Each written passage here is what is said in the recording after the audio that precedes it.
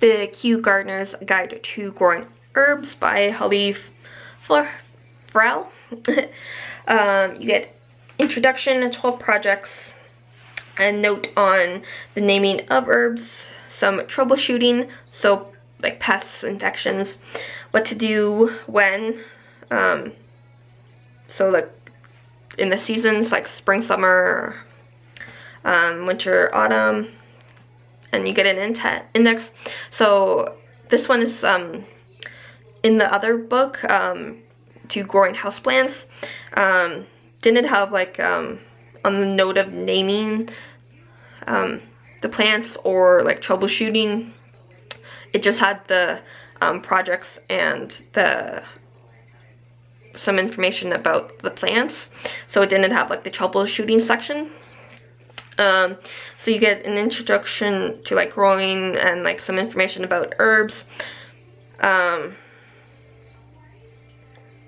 So it's pretty much the same kind of setup as the houseplant book. So if you have gotten this one first or that one first and you're thinking of getting the other one, they're basically the same kind of setup.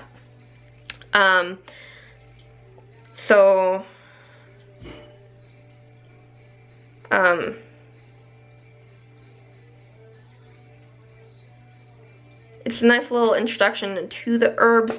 So you are getting some, like, you're getting plants project, same setup as the other one, and that's how they've set it up. And it's a nice little type of book, and at least with this one you are getting some information about like the troubleshooting kind of aspects of growing the herbs,